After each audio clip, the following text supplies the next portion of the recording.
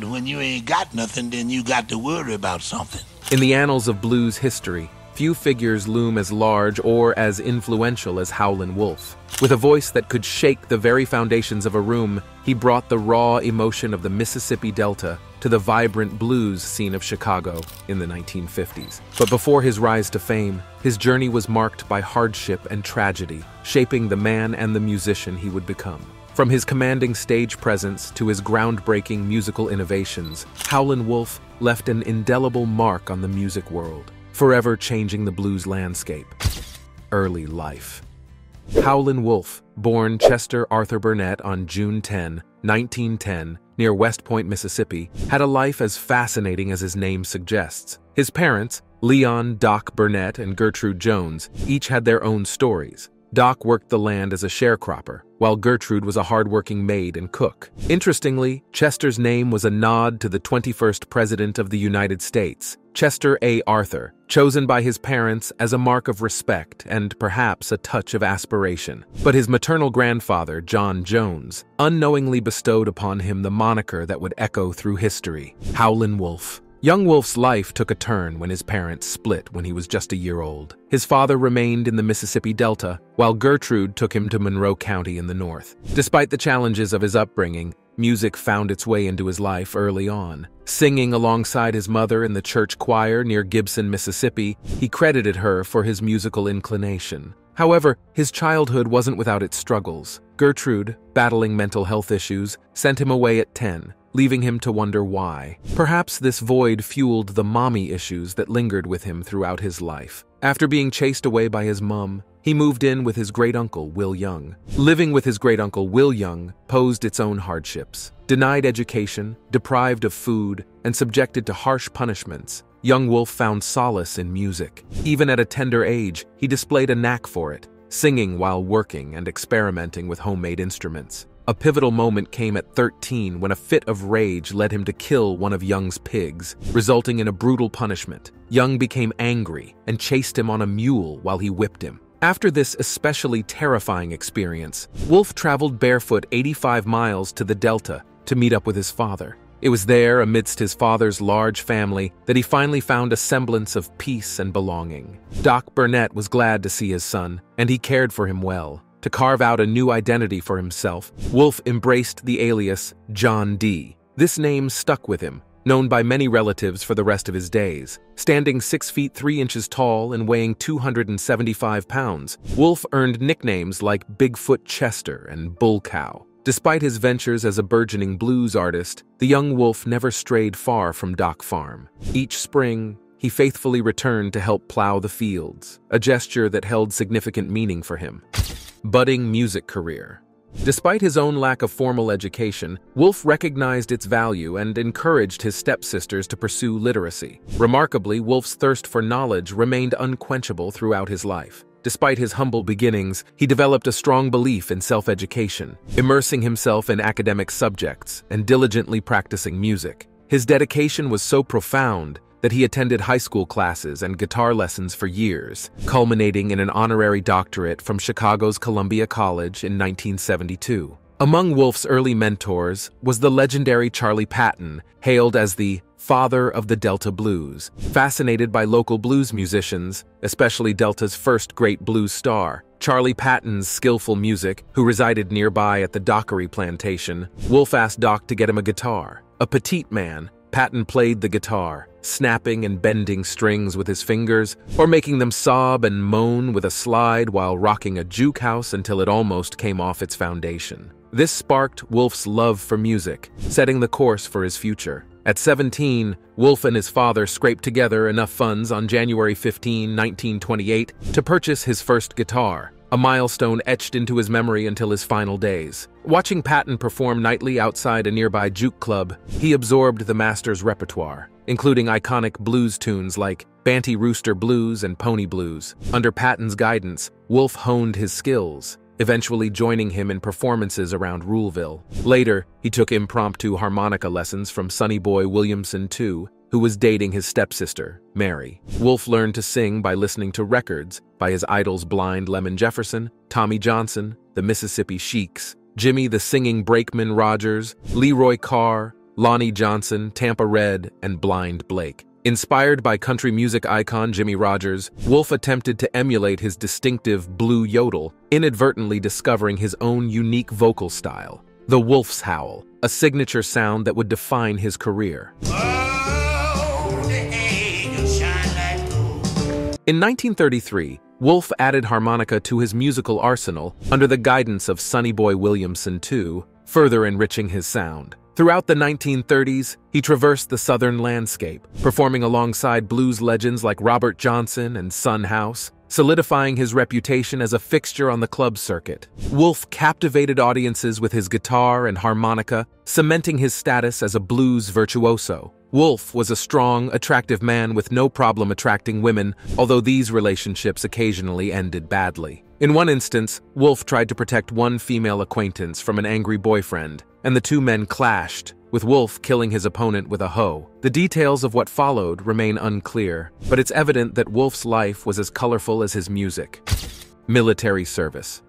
In April 1941, Wolf enlisted in the American Army, embarking on a journey that would take him across various military bases nationwide. The plantation workers in the Delta had alerted military authorities because he refused to work in the fields, which led him to be inducted into the Army. Wolf's service in the U.S. Army during World War II was an unpleasant experience. Assigned to the 9th Cavalry Regiment, known as the Buffalo Soldiers, Wolf began his service in Pine Bluff, Arkansas, undergoing basic training and performing laborious tasks. His journey continued to Camp Blanding in Stark, Florida, where he was on kitchen patrol duty daily and entertaining fellow soldiers with his guitar at night. Later, Burnett was sent to Fort Gordon in Georgia, where he would perform on the mess hall steps with his guitar. Then, a young James Brown first heard Burnett play, as he came to the fort almost daily to earn money cleaning shoes and doing buck dances for the soldiers. Meanwhile, Wolf's illiteracy posed challenges during his assignment at a tutoring camp in Tacoma, Washington,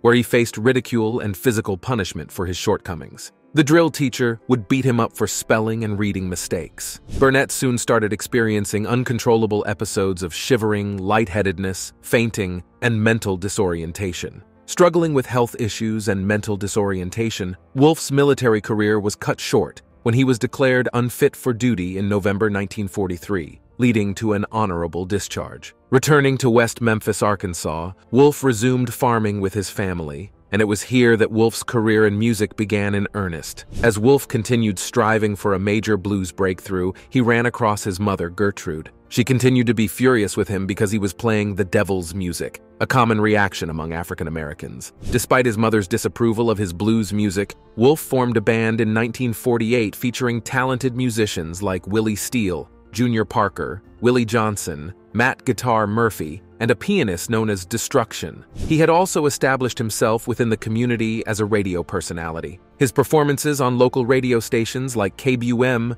and occasional appearances with Williamson on KFFA in Helena, Arkansas, garnered him a dedicated following and boosted his popularity. His bands experimented with electric blues and garnered strong local support. When listeners tuned in for Wolf's show, the sound was up-to-the-minute electric, which featured the explosive guitar work of Willie Johnson, whose aggressive style not only perfectly suited Wolf's sound, but also orally extended and amplified the violence and nastiness of it as well. In any discussion of Wolf's early success, both live over the airwaves and on record, the importance of Willie Johnson cannot be overestimated. However, during this time in West Memphis, he first encountered the extraordinary guitar skills of Hubert Sumlin, who would later become a crucial part of his band in Chicago, marking the beginning of a legendary musical partnership. Career big break.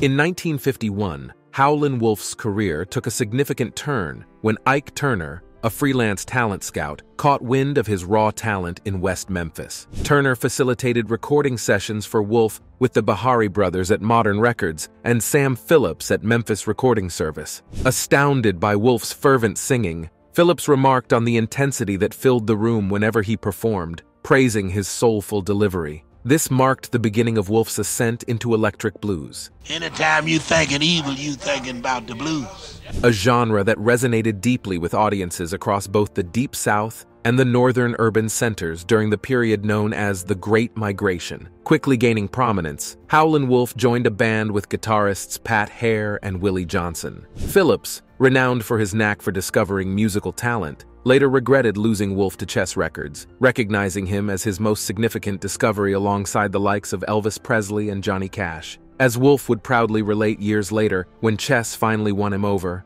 "I had a $4,000 car and $3,900 in my pocket. I am the only one who drove out of the South like a gentleman." That same year, Howlin Wolf's debut singles were released by two distinct record labels, Chess Records and modern subsidiary RPM Records. By December of that year, he had signed a deal with Leonard Chess, who encouraged him to move to Chicago, a hub of blues music. Muddy Waters was the star of Chess Records when Wolf traveled to Chicago in 1953 to join the label. Waters provided Wolf with a room to stay in the Windy City, but there was a catch. With his band, Wolf stormed ahead, forcing Muddy and his crew out of the Zanzibar Club in no time and starting a well-known rivalry. Undeterred, Howlin Wolf forged ahead, assembling a new band in Chicago. He recruited local talent such as Jody Williams and persuaded guitarist Hubert Sumlin to relocate from Memphis to join his ensemble. Sumlin's restrained solos and subtle phrasing perfectly complemented Wolf's powerful voice, solidifying their musical partnership. Despite initial challenges, Howlin Wolf's move to Chicago proved to be instrumental in shaping his career.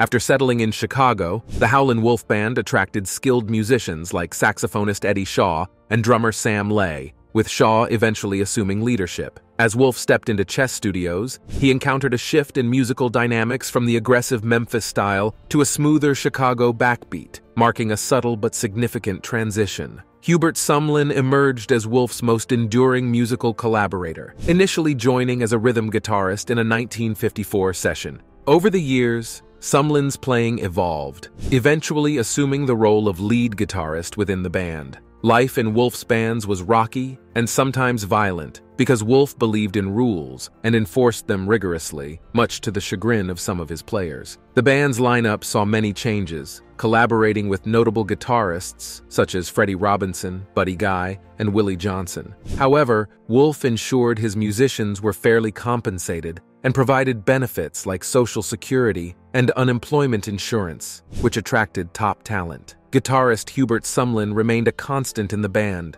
contributing significantly to the signature Chicago Howlin Wolf sound. In early 1958, Sumlin's guitar style took a sharp turn, abandoning chords to deliver electrifying solos often intertwined with Wolf's vocals, characterized by frenetic runs up and down the fretboard and piercing single notes. Acting as Wolf's musical counterpart, Sumlin seamlessly assumed this role until the end of Wolf's career. By 1956, despite fierce competition with Muddy Waters, Howlin Wolf's singles dominated the Billboard R&B charts in the 1950s, including classics like Smokestack Lightning and How Many More Years. In 1959, the band's debut album, Moanin' in the Moonlight, showcased their earlier singles, a common practice of the time. He maintained his status as a top draw in Chicago and on tour, with records selling well, particularly in the southern regions. However, by 1960, Wolf had joined forces with Chess staff writer Willie Dixon,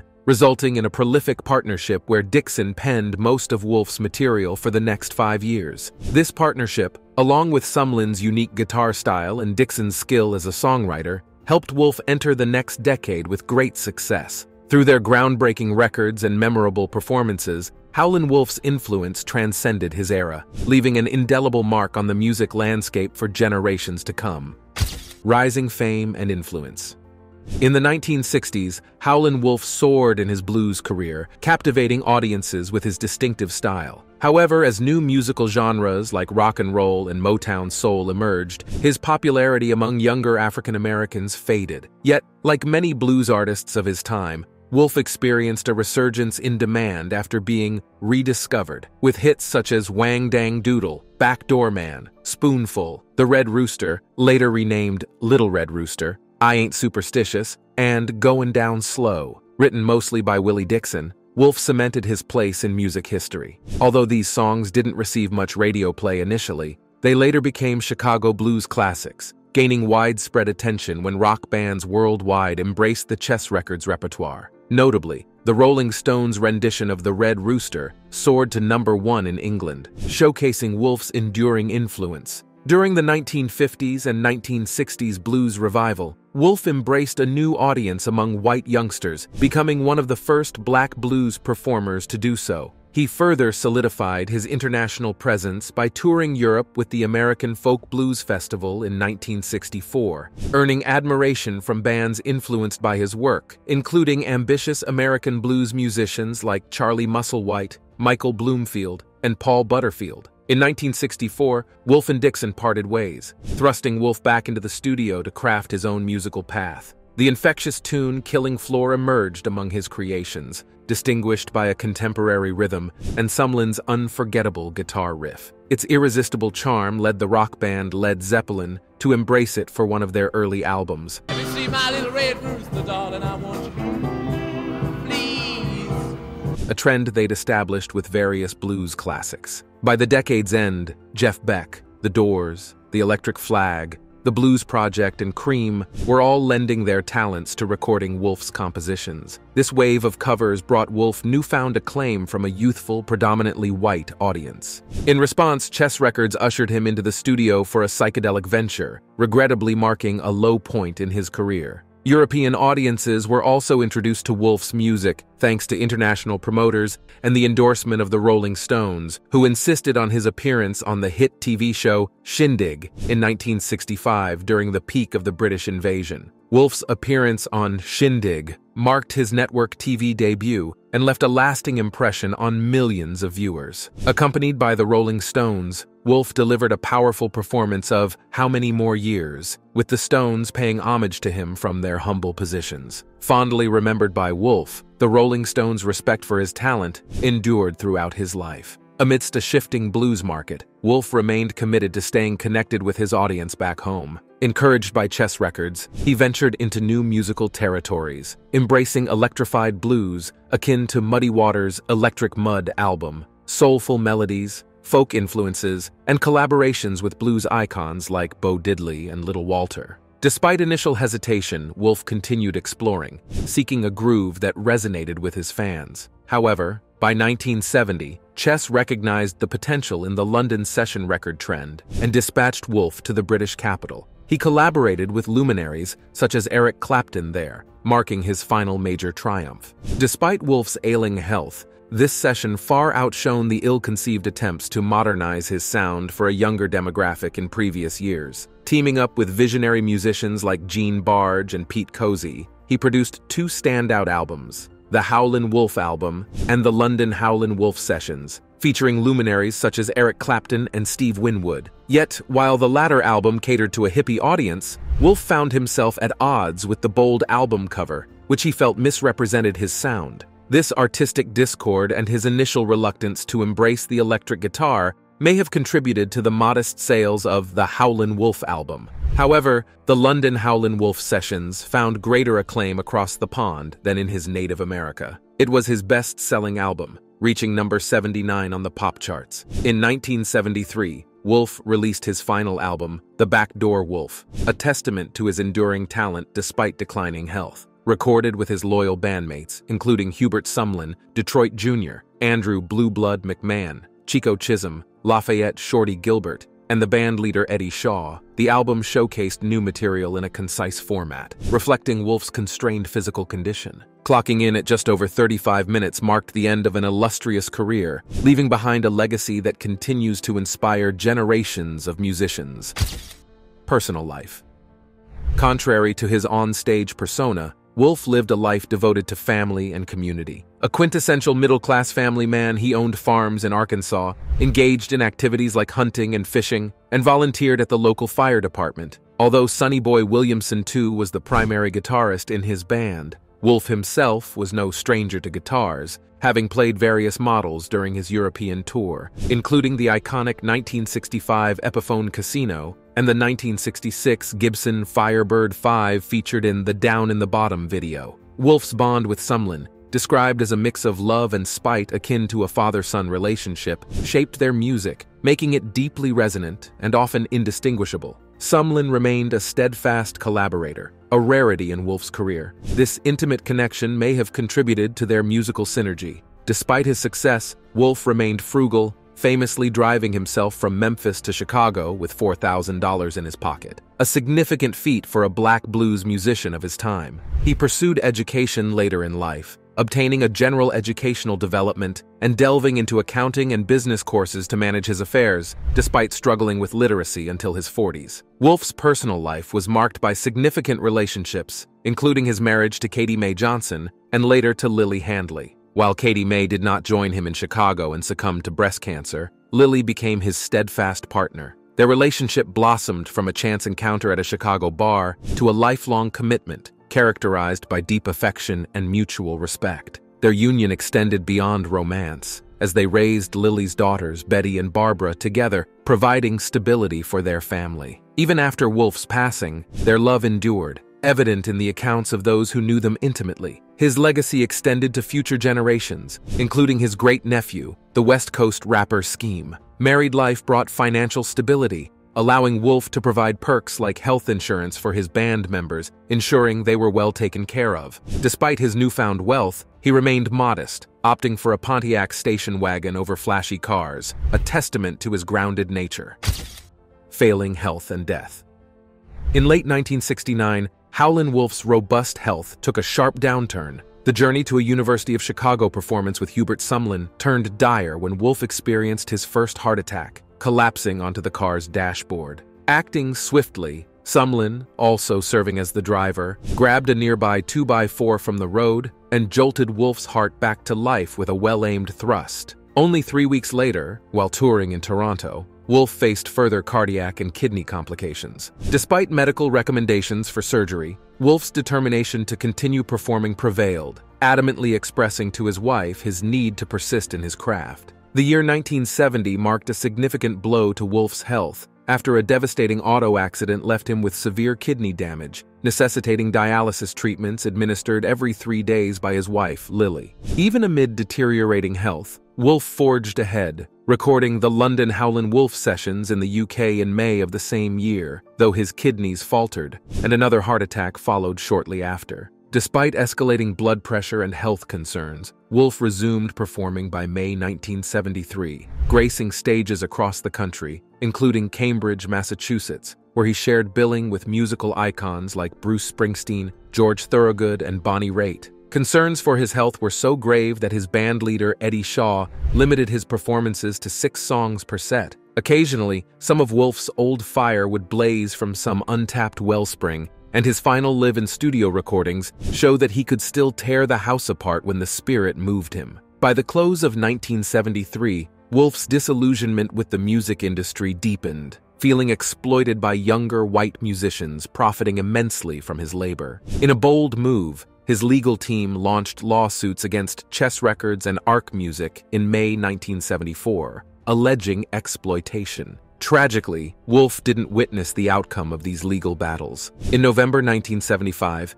at the Chicago Amphitheater, Wolf delivered his final performance alongside blues legends B.B. King, Albert King, Luther Allison, and more. Despite his ailing health, Wolf's presence was heroic as he revived his classic songs and even reprised his signature stage antics, like crawling across the stage during Crawling King Snake. It was a poignant moment, immortalizing the enduring spirit of a blues icon. The audience responded with a thunderous 5-minute standing ovation. Immediately off stage, Wolf required urgent medical attention and had to be revived, a poignant reminder of his artistry's toll on his health. In January 1976, just a few months after wowing audiences at the Chicago Amphitheater, something unexpected happened to the legendary performer Wolf. He had to check into the Edward Hines Jr. Veterans Administration Hospital in Hines, Illinois, for kidney surgery. Sadly, the journey took a tragic turn as doctors discovered a carcinoma in his brain just 3 days before he passed away.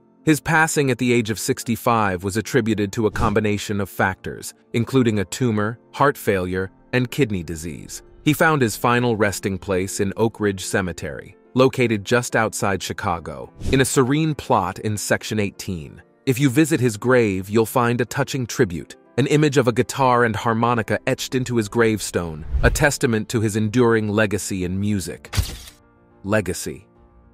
Howlin Wolf left an indelible mark on the world of blues music. His influence is so profound that he receives recognition and accolades even after passing. In the 1980s, the Blues Foundation honored him with a posthumous induction into the esteemed Blues Hall of Fame. 15 years later, his hometown of West Point, Mississippi, proudly admitted him into the Mississippi Rock and Roll Hall of Fame. The recognition didn't stop there. He was also enshrined as an early influence in the Rock and Roll Hall of Fame. Notably, on September 17, 1994, the U.S. Postal Service paid tribute to Howlin Wolf by releasing a commemorative 29-cent postage stamp featuring his likeness. In 2005, the Howlin Wolf Blues Museum opened its doors at 5070 E West Brook Street in West Point, providing enthusiasts with a sanctuary to immerse themselves in his legacy. An annual event further celebrates his enduring impact. Betty Kelly took on the mantle of seriously preserving Howlin Wolf's heritage by founding the Howlin Wolf Foundation. This nonprofit organization aims to uphold its musical heritage. The foundation's endeavors include supporting blues musicians and programs, conserving the genre, and offering scholarships to aspiring musicians. In contemporary music, the experimental rock group Swans paid homage to Howlin Wolf with their song Just a Little Boy for Chester Burnett from their 2014 album To Be Kind. This track showcases Michael Gira's emotive vocals, reminiscent of Howlin Wolf's own style, thereby keeping his spirit alive in modern music. In recognition of his towering vocal prowess, Rolling Stone placed Howlin Wolf 59th on their list of the 200 greatest singers of all time in 2023. His significance lies in his contributions to music and his role as a cultural educator, introducing audiences worldwide to the rich heritage of blues music. Today, Howlin Wolf is a beacon of American musical greatness, inviting all to explore and revel in the blues. Thanks for watching. We'll see you in the next video.